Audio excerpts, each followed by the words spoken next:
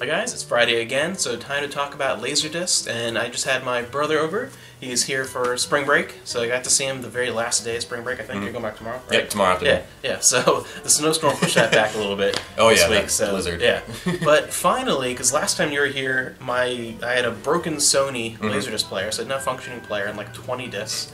And now that he's here, I have a functional player and around 200 discs. Yeah, we spent a lot of time just going through all the ones that maybe I'd know. Yeah, looking at stuff, trying to figure out what to watch. But so, what's your overall impression before we talk about the couple of movies I showed him here of the Laserdisc format, just as a complete layman, just like seeing it for the first time? Just seeing it, it just looks bulky, which just makes it seem much more interesting. Like the first movie we watched was The Evil Dead. Yeah, The Evil Dead, which the one you've seen before out of the three. This one, yeah so beautiful. Oh, I loved it, and just seeing it through the videos is much different than seeing it and like actually holding it and holding it, and then actually seeing like the disc as it comes out, like this massive, just like for the first time it looked like a massive DVD. But so it just looks like, I don't know, it just seems more professional, I guess is the one word that maybe I would use. It feels more like a serious collector in a way, not in like a pretentious like I'm better than you kind of way, but it just there's a different feel to collecting a Laserdisc versus a DVD of the same movie. It's just and I don't know, seeing this like a stack of these just like going along a shelf seems much more interesting to me than seeing like a bunch of DVDs. Like even though for the DVDs you can clearly see like maybe like a little picture or like the title, the director, the studios, and this you can kind of just see maybe the title depending on it. Like you can pull it out and it's like, wow, this is cool. You pull it out and it's awesome. And a lot of the box sets you have, with a lot of the art that they come with, is just very interesting and something that I haven't been experiencing. And for this movie, because you've seen The Evil Dead a bunch of times, you have a bunch of copies of it yourself. Picture and sound quality, like, isn't it amazing considering like when this edition came out, like comparable to VHS versus like you've seen on DVD and things like that. Like the first time I ever saw Evil Dead was on VHS, just like a VHS copy I found at a thrift store near me, and then seeing it on this is much different experience. As you said, sound quality, video quality, everything. I think you can appreciate what they did more.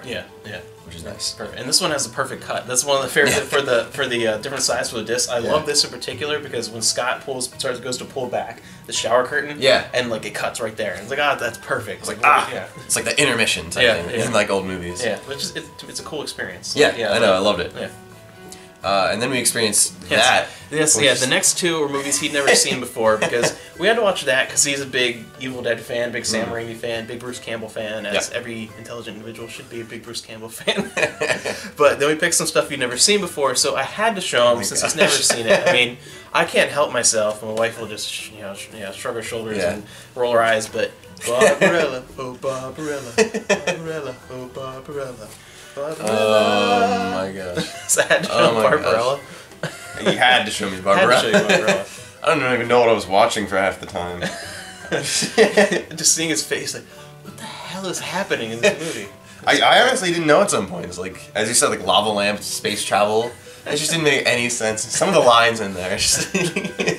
But did you overall enjoy it? I did really enjoy it. And you can say you hate it just because I love it. You don't have to. No. I don't know if I'm deciding if I would have liked it if I watched it like by myself, just like made that like my kind of movie night. But like seeing it with you, just to like laugh with it. Just at the ridiculous. I think I liked it a lot more. So. Oh, wait, I can't understand you. Let me adjust my tongue box. Let me just say again. So casual. Oh my gosh.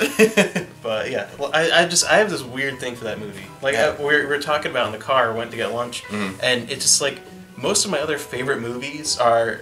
It makes sense. Like, oh, there's like a Criterion edition to this movie, or it's like this big historically significant really good movie, masterpiece, and then like Barbarella is up there with some of my other favorites. But it's just this weird thing. I don't know. I just like it. It's cool. It's weird. It's cool. It's really weird. Yeah, I like it for more than just the legendary title sequence, which is incredible. I could watch that on a loop.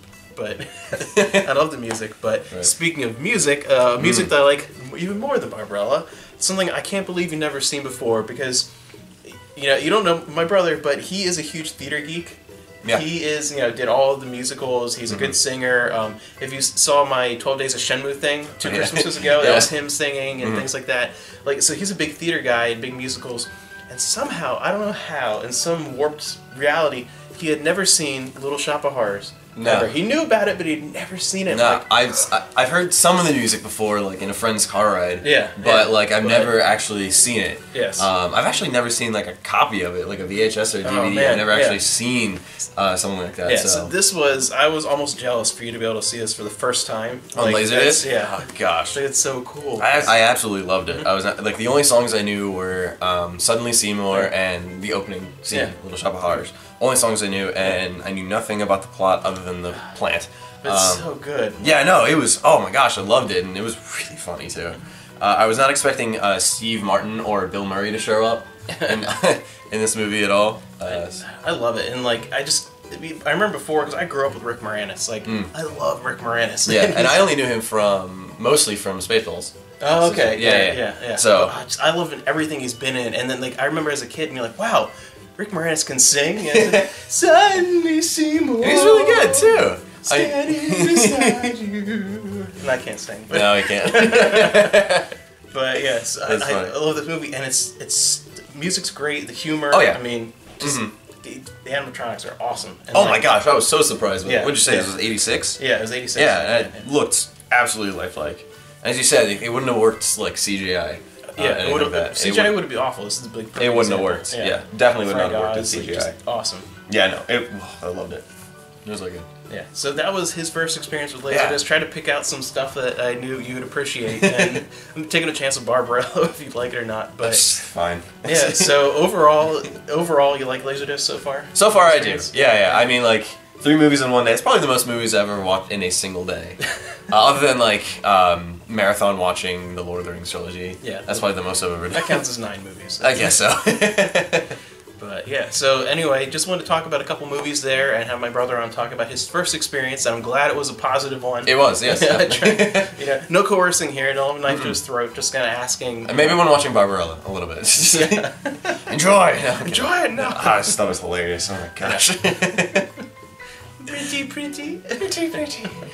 Alright guys, thank you for watching again, and I'll see you for more Laserdisc stuff next Friday, if not before. There'll be stuff in between. So, see you guys around, and you'll see him again in, who knows, 4 or 5 months, whatever. Maybe, whenever I'm home again. Somewhere around there, next year. We'll see. 2018, you'll see him again. Yeah, that was... Yeah. Alright, see ya.